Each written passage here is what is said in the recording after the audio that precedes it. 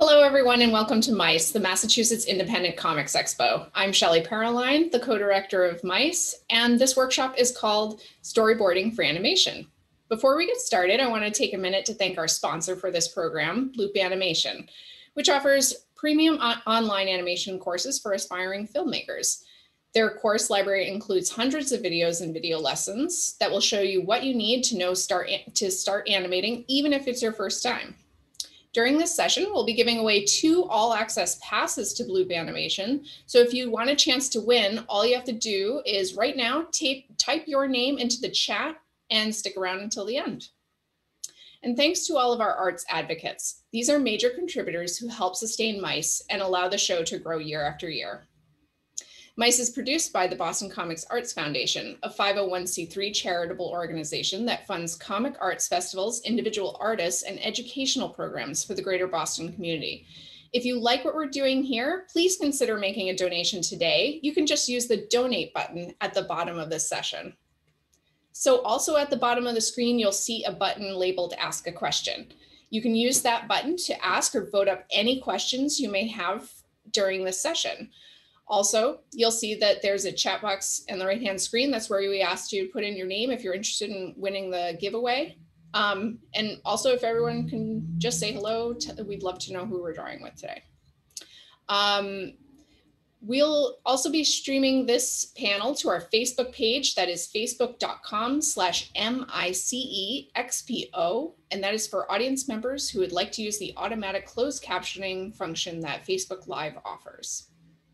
If you're choosing to work along with us today, you can share your art with us through our MICE photo booth. When it is time, we'll be sharing a link to the photo booth at the bottom of the screen, and you can just click to attach a file or take a photo with your webcam and share your work.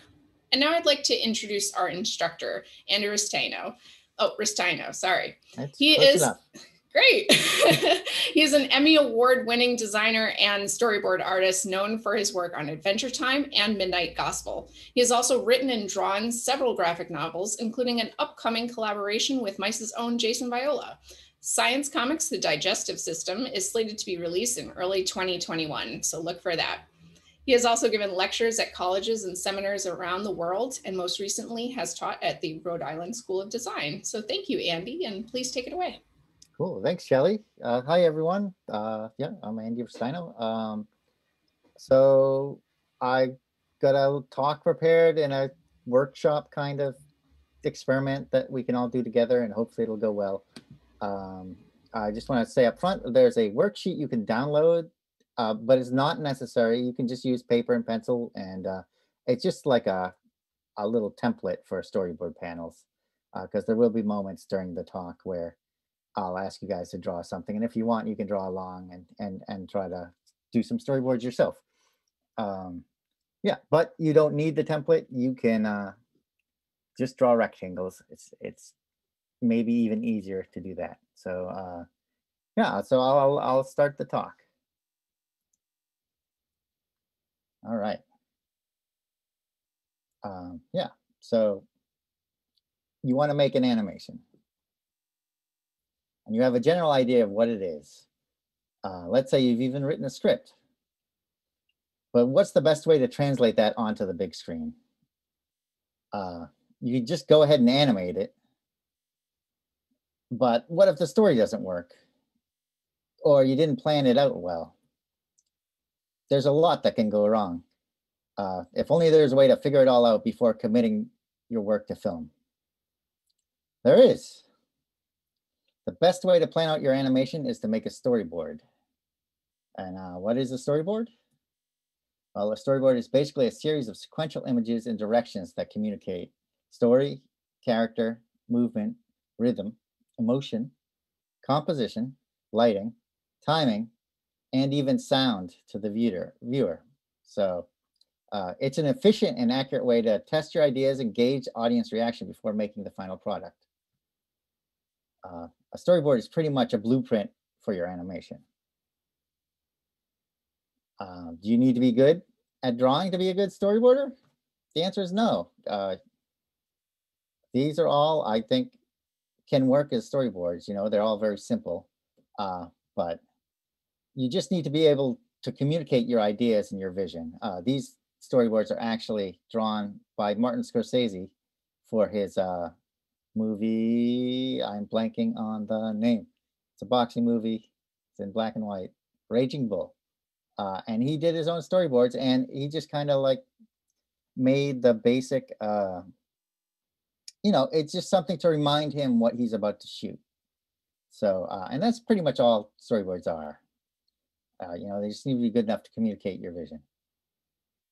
But, having good drawing skills and understanding storytelling and story structure can dramatically help you get your ideas across. So, if you look over here, you can see like, if you know how to draw and do shading and stuff, you can do lighting effects or create, if you understand perspective, or how to draw the figure, like it just helps to emote and to get across the emotions you're trying to share, or the danger or whatever, like good drawing skills help, but they're not necessary.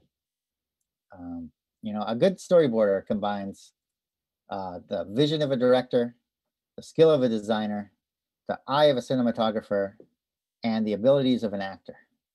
And storyboarding is a lot of work. I can tell you, I've done it myself, and it's definitely one of the hardest jobs I've ever had. And the bulk of storyboarding isn't just coming up with ideas and presenting them. It's about working with other folks to refine and revise an idea till it works. There's a lot of redoing and throwing away, and when you're storyboarding, one of the hardest and most important skills to have as a storyboarder is not getting attached to your ideas. It's really easy to get caught up and be like, oh, this is my idea, and I want it this way.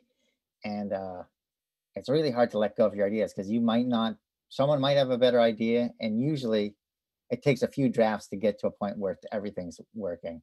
It's just like writing, basically. Most of your first ideas will end up in the trash bin by the time you have a board that works. So, we're going to dive into the deep end and make a storyboard with no prepping. So now is the time to grab your template if you have it. If you have printouts, or if you're working on the computer, you can work directly on this, or you can just make some rectangles, as many as you need. And what we're going to do is we're going to pick out a scenario, and I just wrote up a few here, just something to start with, like a nugget or an idea you can kind of roll with, and you can make up your own if you want. But basically what we're going to be doing today is we're going to be taking these scenarios and rehashing them a few times. So pick something you want to spend some time with, and then so maybe take a minute and think about your scenario and think about what you want to do and kind of visualize what you're going to do. And then we're going to just do we're going to do a thumbnail board, and this is what you call a vomit pass, where you just kind of like, you get your idea and you're just going to throw it up, and it doesn't have to be good. It can be ugly, it can be simple. You just have to get something to like transpose your idea from here onto the paper. And so I'm gonna be silent for a minute, and then we're gonna do a 5-minute boarding pass. And that doesn't seem like a lot of time, because it's not a lot of time. And but it's okay. It doesn't have to be good. Just try to race through it and get your idea down. It doesn't even have to be like, it could be, you could just draw 6 panels or however much you think you need to get the story on paper. So, all right. So I'm going to be quiet for 1 minute, and then I will check back in and tell you guys to start drawing. You can start drawing now if you want. And I might talk a little bit while you're boarding. So 1 minute.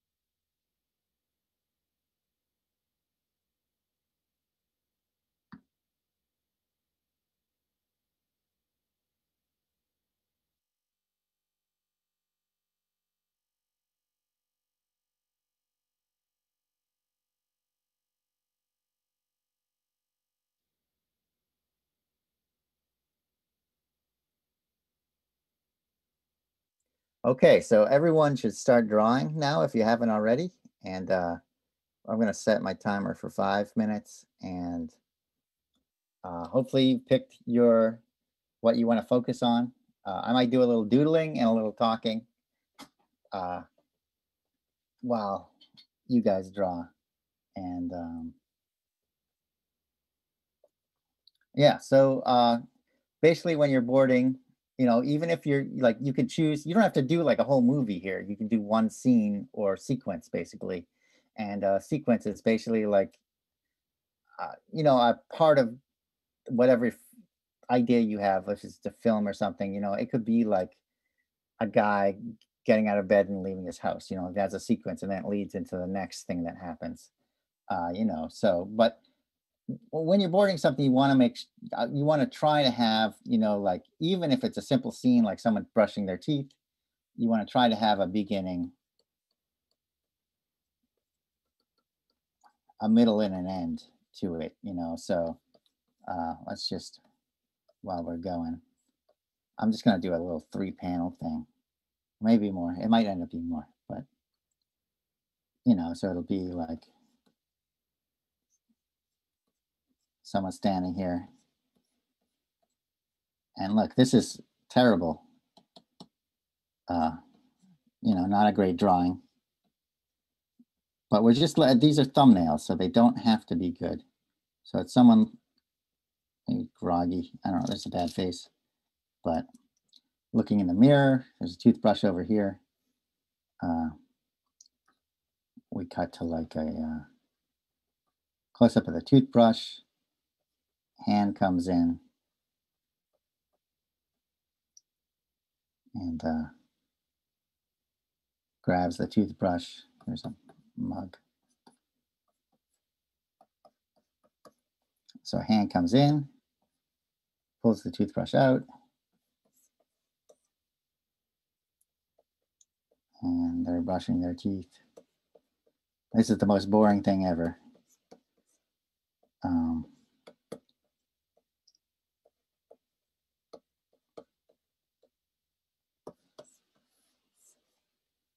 And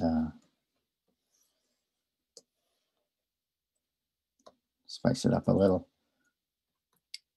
Let's see, something, a dark shadow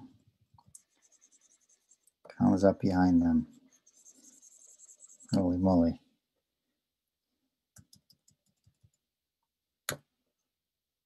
Rises up.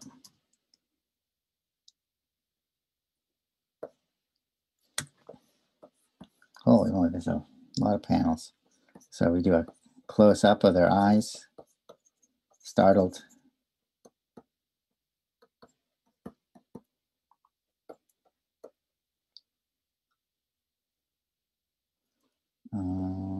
Yeah, let's get to do one more panel maybe.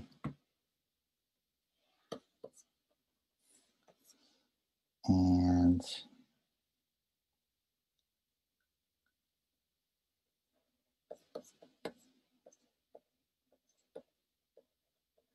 they turn around and look. Brush in their mouth. Here's the dark shadow.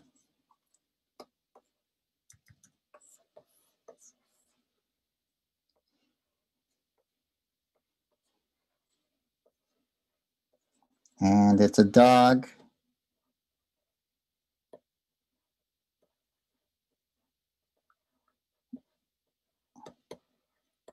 Who's in line to brush his teeth.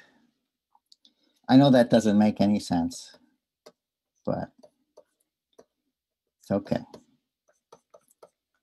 This is just our first pass. I was trying to add some ears up here.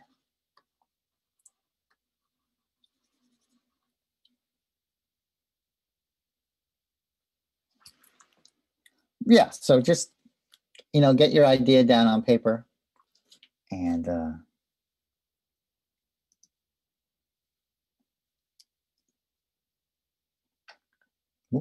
where's that? Hold on. I lost my place.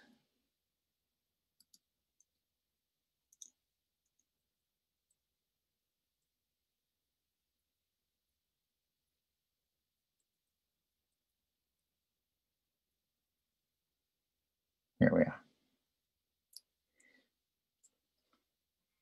All right, so pencils down or whatever. And yeah, so let's take a look at stuff. You saw that thing I drew while you guys were drawing. That only took me 5 minutes. He reaches for a toothbrush, brushes his teeth, shadow comes up behind him. He's startled, turns around, looks, there's a dog. But as part of the talk, I did another board in the talk. And this was specifically just as simple as I could make it. So, and I chose burning building. Where is it? Burning building. So here's a building. Here's a shadowy figure again. I guess this is a theme of mine. Walks in, looks around, pours gasoline all over the building, lights it on fire. Holy moly, arson. Ah, scary. So I guess there's a beginning, middle, and end. It's so simple. It's just one shot. Not the most interesting thing, not the most interesting angle. I could have done something more complicated, but I wanted to start out with something really simple. So when we start to add some more to these boards, you can really see the difference. You know, like I think this works well enough as it is. It's basically a shot. So it's not really I mean, I guess it could be a sequence, but I guess this is more like a Wes Anderson sequence. It's very far away, so you don't get to really know the character in it. You just know he's up to mischief. You know, but it could be better, of course. So let's break down how humans look and process the world around them. So let's say you walked up and looked out a window and looked outside, right? What's the first thing you focus on?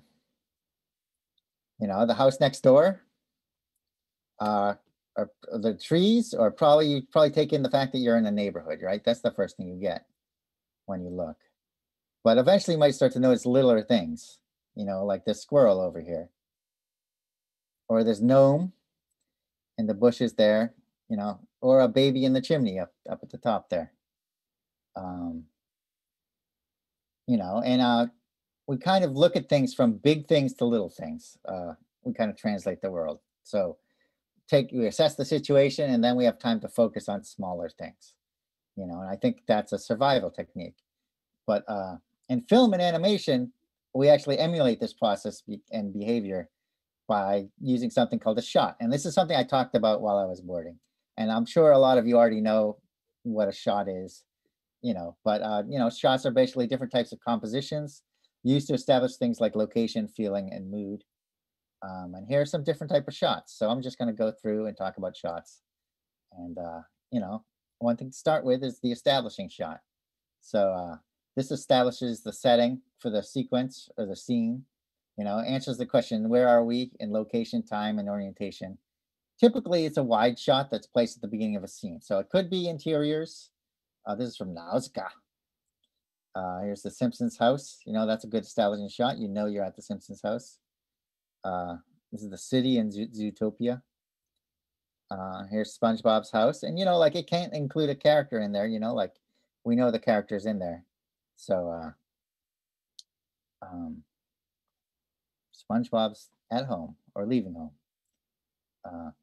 It's wide or long shots. And that means the whole body of the character can be seen, but it's not filling the screen. So you get some of the environment, and then you get characters interactive. You can see where they're going, what they're doing. You know, the subject is still relatively small in relation to the environment.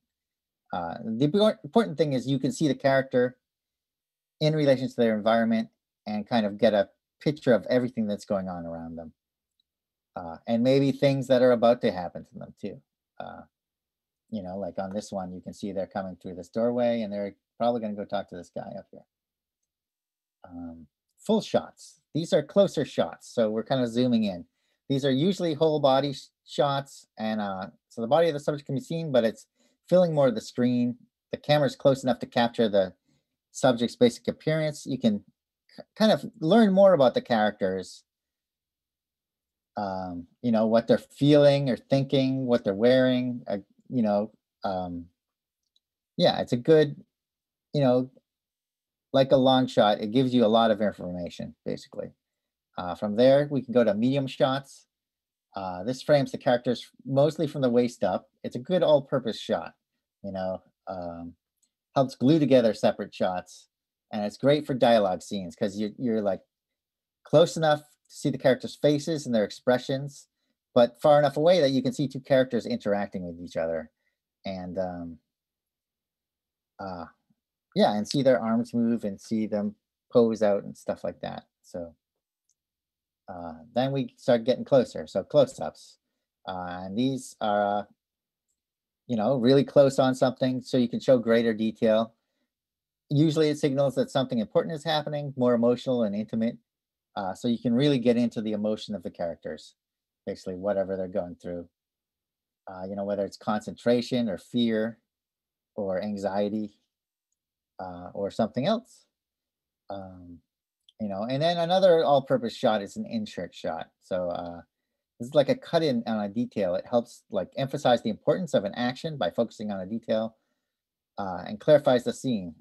You can kind of put these in anywhere, kind of like they're great. Like if there's a lot going on, like if you have an action scene and someone's like gonna take something out of their pocket, or and at the same time their shoelaces aren't tied, so and they're about to trip over their shoes, you can do a cut-in shot of them taking something out of their pocket and cut to their shoes as they're about to step on their shoelace, and you can kind of like tie together all these loose ends to a shot. And I don't know, I kind of love insert shots because they help you kind of tell the story that you want the viewer to tell, see. Like you make sure the viewer sees what you want them to see, basically. So so let's just apply some of this stuff to our scenario. So we're going to do another pass on our scenario, but this time we're going to see if we can improve it. You know, now that you have some time to sit with it, you've probably thought a little bit more about it.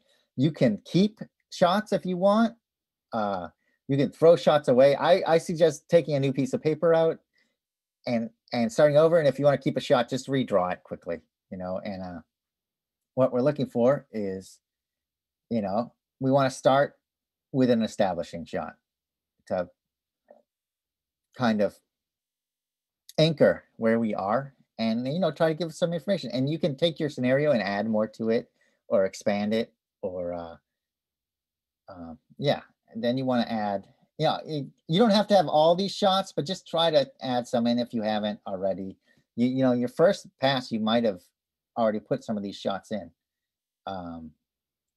But yeah, establishing shot, wide shot, a full shot, medium shot, close up, and insert shot.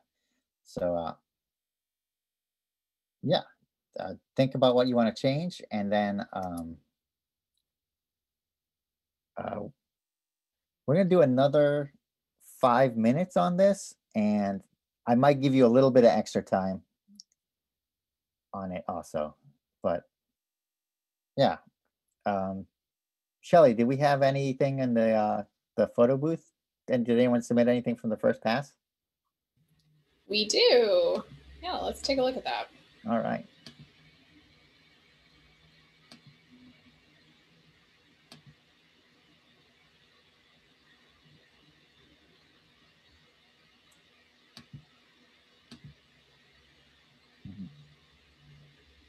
I am not seeing anything. No, that's okay. Just grabbing it. Okay. Sorry to startle you. Yeah, no, that's okay. We have a great one here. What are your thoughts on moving from comics to making storyboards? Or yeah, okay, and they're just wondering, like, or even, you know, doing with both of those works at the same time, like you do. Is it easier or more difficult? And what as a cartoonist would you have to unlearn?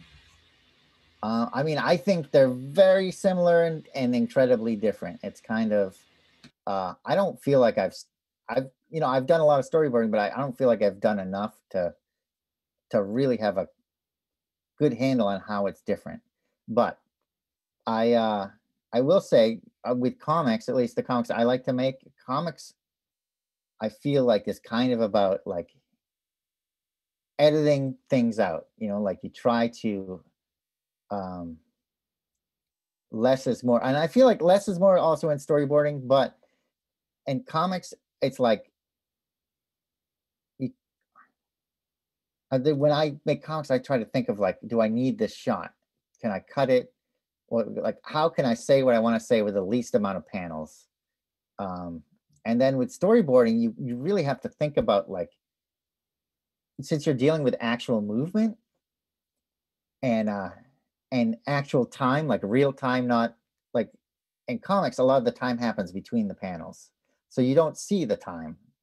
But in storyboarding, you're trying to communicate actual motion and action. And so a lot of times you have to put in those drawings, especially in animation. Like if someone's doing all this movement, you have to include it, because, well, you can leave it to chance and be like, well, I'm just going to rough this in and I'll let the animators do it. But if you have something you really want a feeling for how this character should move or behave, or you really should elaborate on it in the board, so the animators know exactly how to translate what you want, basically. So I feel like with storyboarding, you really have to add a lot more detail and a lot more information. So, yeah. I see we have some That's stuff. great. Yeah, we Yeah. also have some photo booth submissions. Cool. Excellent. So this looks like from Patrick Lugo. This is the, can everyone see that? Is that, yeah, okay. Thank you. He looked like he picked the burning building also. And we've got an establishing shot already. And this is a something we'll get into in a second, but it's a low angle shot. So we're looking up at the building smoking. And then we pan up the side of the building here. And we see a person in the window. And looks like we cut in closer and we see a kid. Looks worried, looking down out the window. And we see how high up he is. We see the cars going by. Like, these are great. These are awesome shots you've chosen. And then turning around, see what's behind them. And then we see there's a mother and children behind. And not sure exactly what's happening, but they look worried. And I'm not sure what's going to happen next. But yeah, I think it's interesting. I think there's some moments where you can clarify things a little more. Or, you know, I just think with the 6 panels, I know we didn't have a lot of time to do this, but, you know, with the 6 panels, I don't know. Yeah, it could have used a few more panels in there just to like, you know, especially with this last shot to define what's happening. But yeah, I think overall, well, really cool, Patrick. This is from Sabrina Ruiz, or Ruiz, I'm not sure. And so this is a sketchbook. So this is simple and it's kind of hard to read. But it looks like going to the supermarket. Oh, our 5 minutes are out. I'm going to let you guys work for a little bit longer, maybe another minute. And let me see if I can figure out what's going on with this storyboard.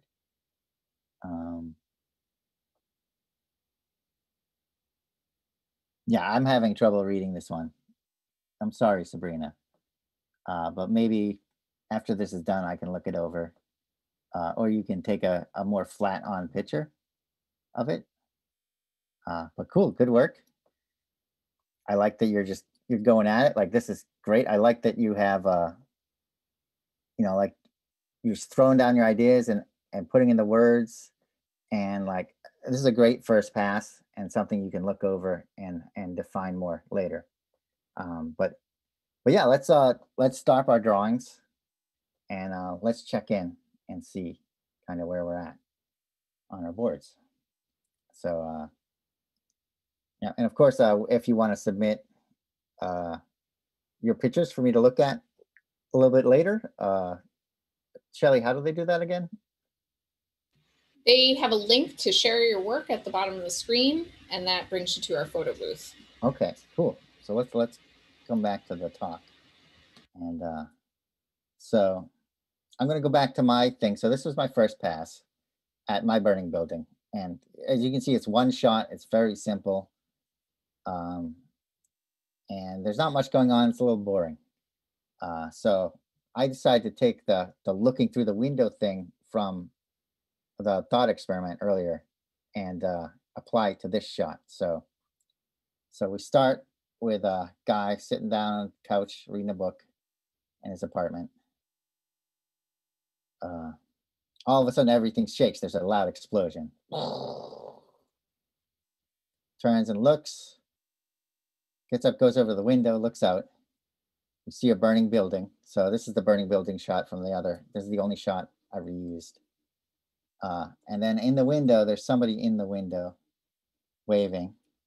And we zoom in and we see it's a mother and child in the flames, smoke's coming out of the window. They're trapped. What's going to happen? We cut back to the guy in the window. It's a reaction shot. He's worried. Yeah, and that's pretty much what I did. And for these, I kind of took approximately 5 to 10 minutes to do this, you know, so not too much longer than what you guys had to do your second pass. And yeah, as you can see, this is an establishing shot here. Cut in to a medium shot. Then this would be this guy hurries into frame. We see the window. And you know, you do things where like in the establishing shot, you kind of want to establish where everything is. So you've got the window here. You got the guy on the couch. You kind of establish the space. Cut to his point of view shot from looking through the window. He sees the building on fire. Then cut in. Close up, not a close up, but a full shot on characters in the window in the burning building, and then a reaction shot of the character reacting to what he's seeing. And so you kind of like get him looking and then reacting. So it's kind of just in those 3 shots, it's a beginning, middle, and end of a thought, basically. Yeah, so I definitely an improvement on my first pass, but intentional improvement though. I made my first pass really simple, so I could really pump it up a little on the second pass. Yeah, and then there's some more shots we can talk about. So these are kind of more extreme shots that you can use to heighten the viewer's experience. And well, you know, we're not going to be able to go through everything about storyboarding in this talk.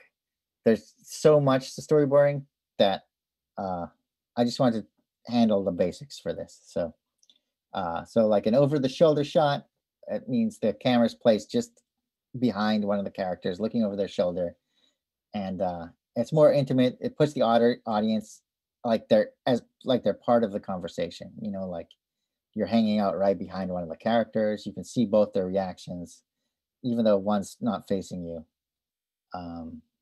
It's a good shot to use. These are extreme wide shots. These are used to make subject feel extra small or to make things feel extra grand.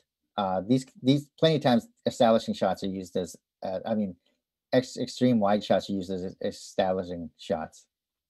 You know, they can evoke feelings of isolation, distance, and grandeur.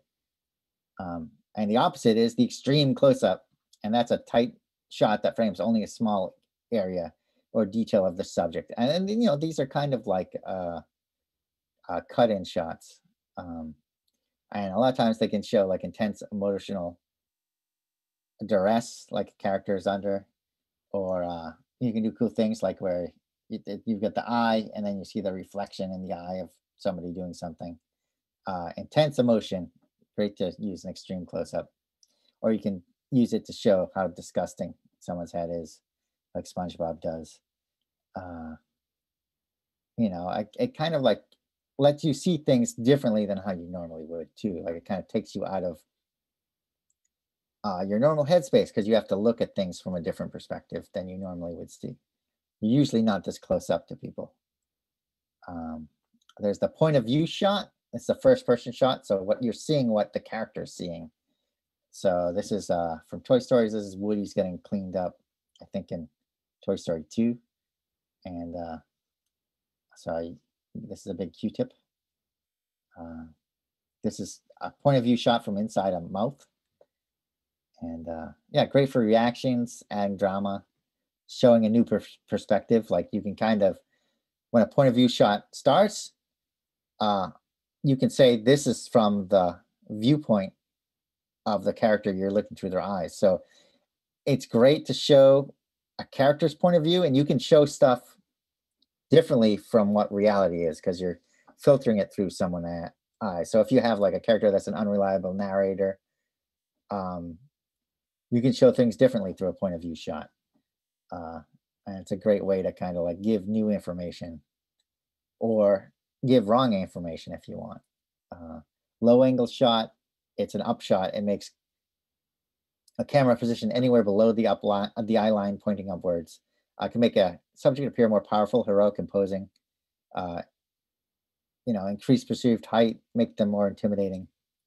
And the opposite of that is a high angle shot or a down shot. You look down on the subject, so it makes the character feel small and inferior. It's also known as the God view. Like this one is like a shot from the ceiling looking down, and you'd have to be floating to get that shot. But you can use these to make a character feel small or troubled or inferior. The Dutch angle is something that's used a lot. That's when the camera is tilted, so there's no kind of flat perspective with a frame that isn't level. And a lot of times people use that to give a psychological impactful shot. It conveys disorientation and instability and uneasiness. And yeah, so this is a good one to kind of mix things up and let you know that something weird is happening in the movie, or if you're filming the first Thor movie, you can use it for every shot. So, so let's go back into our scenario and do one more time.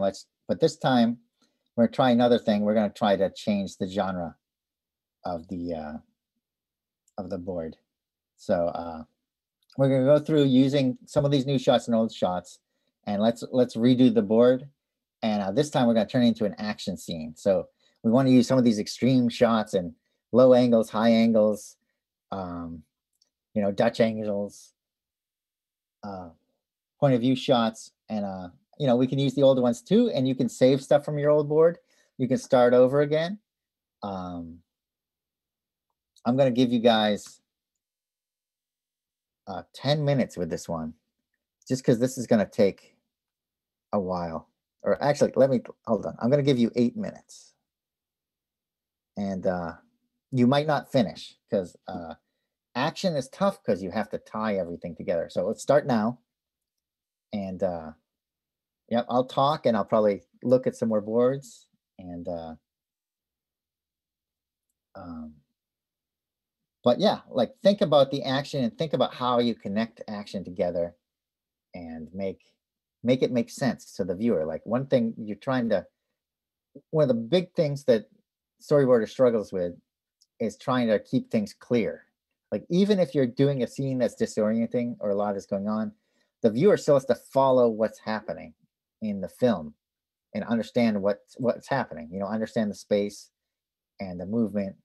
And sometimes you can use that against the viewer. And if you really want to disorient them, you can flip shots and do things out of sequence or leave out information. But most of the time, if you've watched like an action movie like the Mission Impossible movies or James Bond, like a lot of quick cuts and a lot of action happening, a lot of crazy stuff going on. So yeah, let's look at some more boards though. This is from Braden, and so this is which one did he pick? Is this dinner table? I forget what the list was, so I'm sorry about that, everyone. And but okay, the silent dunes table. I'm not sure what that word is, but it's got cats on one side, dogs on the other. And look at, this is cool. So, you know, we don't have a lot of time.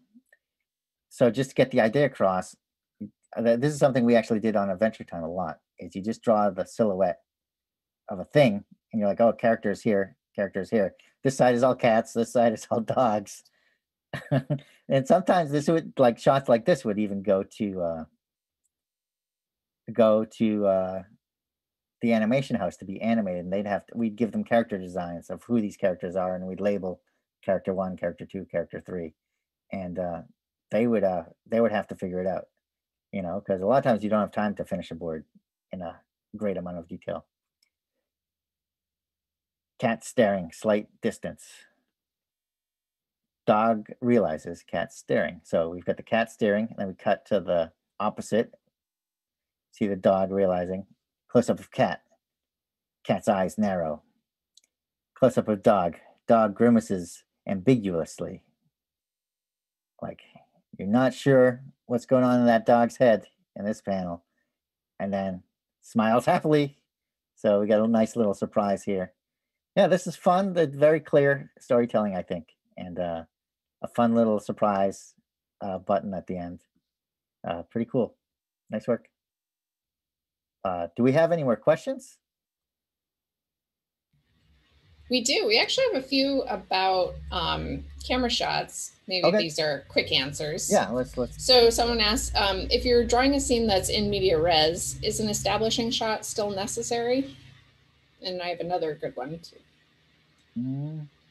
I mean, it's always nice to have, I feel like it's always nice to establish what's going to happen. And a lot of times establishing shots, you know, like when you enter a new area, you want to establish where things are. Especially like with this thing we're doing now with the action. One of the important things with action, you want to know where everything is. So, and then what was the second part?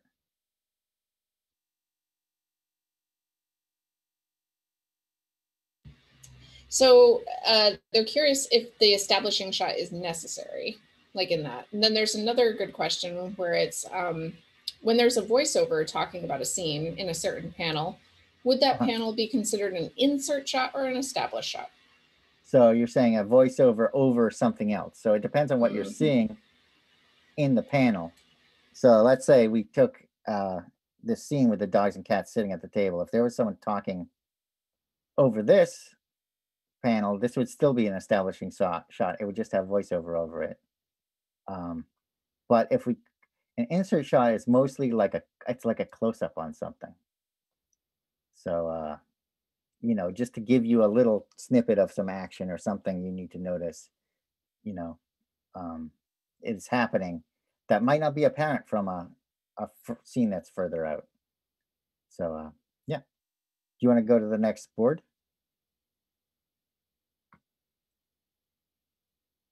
Okay, this is Cave Explorer by Cosmo G.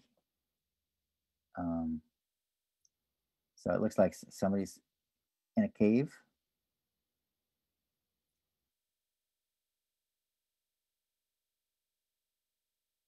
And then sound effects. I can't tell. Does it say flame, fire, voice?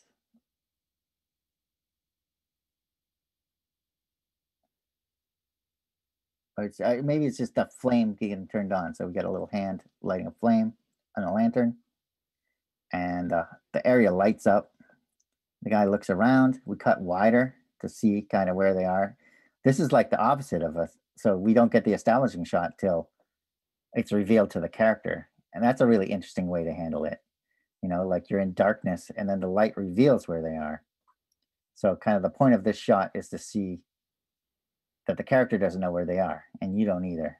And then the character looks around and says, wow, it's huge here. So yeah, that's a fun little sequence. Yeah, next one. Dead body reported.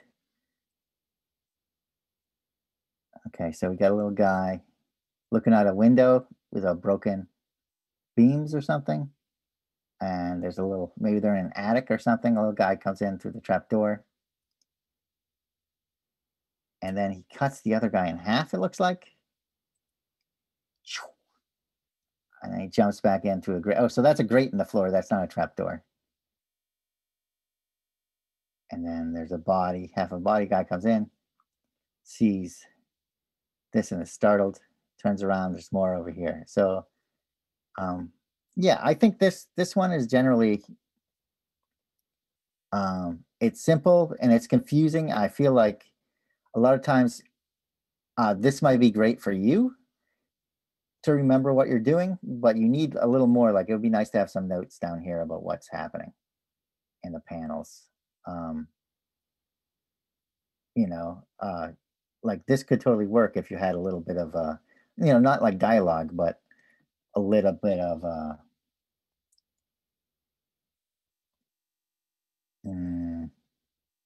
just more information, you know, like ninja pops in through grate. Yeah, it looks like this guy's trying to escape too. So it'd be one thing to have, you could have like an establishing shot, styling, like if this is someone in a prison or trapped in a room, or that they're trying to escape, or they're trying to nail up boards. Like I'm just not sure what's happening.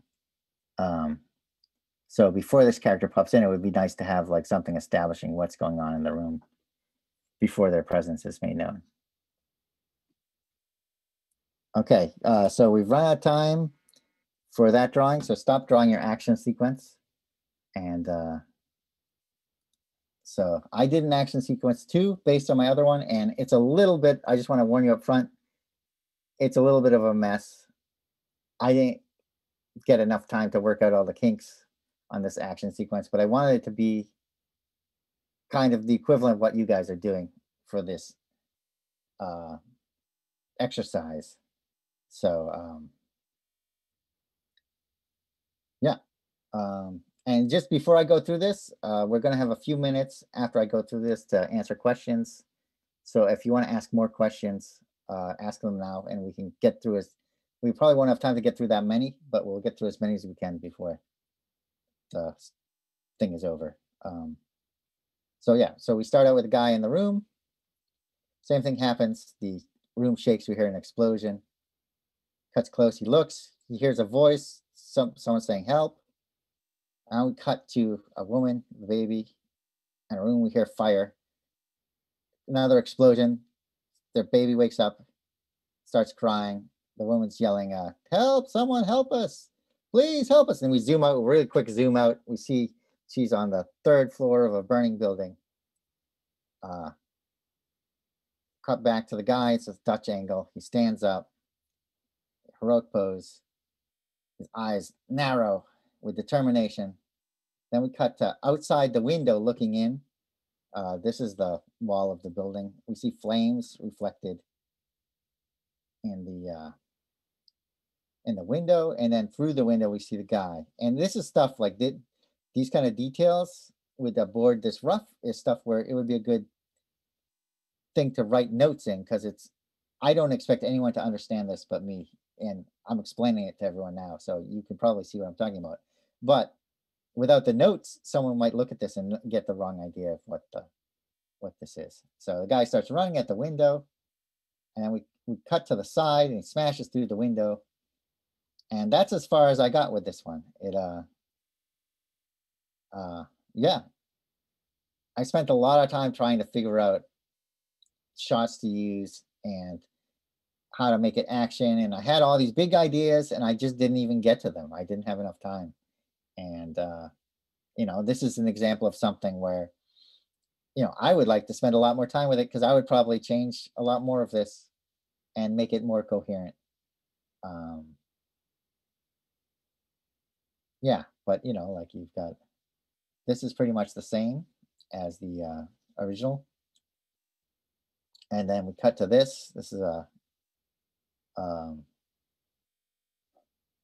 close-up. And then we have a quick zoom out to a wide shot, establishing that they're in the building. And this is an establishing shot too. Then we cut to a Dutch angle of the guy inside the building, standing up. Extreme close-up of his eyes. And then this is a wide shot or a long shot. And so is this one. This might be a medium shot actually, but yeah. you know, uh, I feel like a lot of times with action, you can go too far and make things like more confusing by choosing crazy angles. Um, and if we're running out of time, but if we had more time, um, I had other plans for us to revise things. We were going to try to take this idea and redo the whole board. Oh, hold on.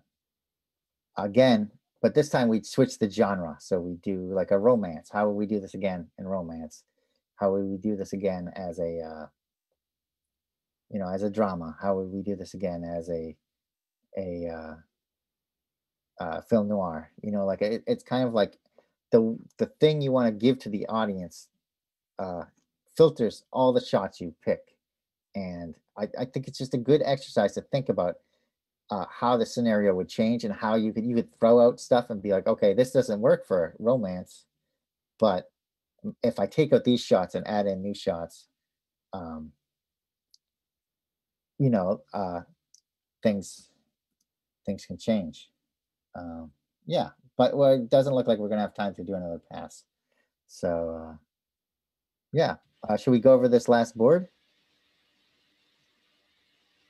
Yeah, let's try it. Okay. So they Oh, can we've got post even to more. the Okay. photo booth right now. Yep, we Okay. have a few more. Okay. So Sydney, this is underwater. So we've got that good establishing shot of otter swimming through kelp, and you really get it. Like there's lots of depth of field here. There's kelp in the foreground and kelp in the background, and kind of make out the surface of the water, and you even get a sense of the lighting. And with this really simple and super sketchy drawing, so that's great. Otter sees something. Most perfect clam ever. So that's great. So this is we get into the character's head, what they're looking at. OMG. And there's looks like dizzy stars or excitement stars around them. Got it. They get the clam. Time to crack this sucker. Bang. Banging it on a rock. So I think this is generally great. I think here you could use more panels showing them getting the item. The clamshell, like swimming towards it or something that shows, establishing the distance between them in some way. So there could be some sort of connecting shot between these two. And then a shot that shows this character, I know, I don't know if this is true in this sequence, but, otters usually come up to the top of the surface and bang the shells on a rock on the surface, I think. I mean, I don't know. I don't totally know for sure. I'm not an otter expert. So, but you could show a shot of the surface and then the otter coming to the surface if that was the case. But yeah, great job. Do we have questions? Should we go to a question first? We do have some good questions. Okay. And you talked about how adding a description or notes is very helpful. Is there some other bits of common feedback that you get on your storyboards, like from directors, that you'd want to share? Sure. I mean, a lot of things, working in TV, you don't have that much time to you're dealing with a large amount of time in a short amount of time. I don't know, that doesn't make it much sense, but like Adventure Time, when I first started boarding on Adventure Time, we were doing boards in 4 weeks, and it would always take me an extra week to finish a board because I was always a little behind. And the first week we would do a rough pass, the thumbnail pass, and it would be 2 people doing a thumbnail pass, and that's 11 minutes. So we each be doing like 5.5 minutes, and roughly, and that's a lot of time to cover storyboarding in a week. And a lot of times you just don't have time to hook everything up. And so a note I would get a lot is like, hook up. They just leave a post-it note that said hook up. And that just means you want to make these shots. Basically what I was talking about with the otter thing, where it's like, this sequence doesn't make sense because we're missing a part. And so hook up means hook them together and make sure they match, like where the characters are standing and where they are in the room. And sometimes you need to add a new shot in and stuff like that. Trying to think of other things. I got a lot.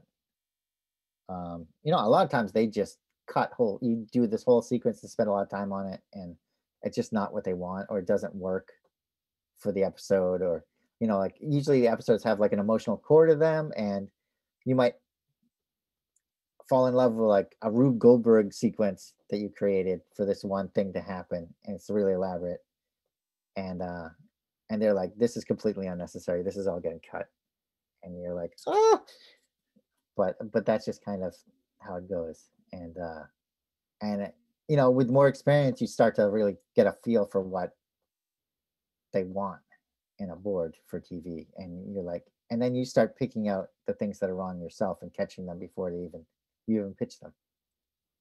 Yeah, another question? Yes, we do. I'm going to tie these two together. Okay. Professionally speaking, is there a common practice of drawing storyboards traditionally, or is there an expectation to do your storyboards digitally? And on that note, people would love some recommendations on potentially like some storyboarding software for high school students potentially, or anyone who's jumping in. Yeah. I mean, I think over the course that I was in LA, things changed quite a bit. When I got there on Cartoon Network, everyone was drawing on paper. All the boards were done on paper, and people would note them up with Post-it notes and draw over the drawings. And that was really neat to see everyone still working on paper. And then slowly over time, I think with newer shows, it's just so much easier to do it in the computer once you get used to using it. And there's so many time-saving devices, like you can copy and paste backgrounds, you can do pans really easily, you can sync up stuff to sound.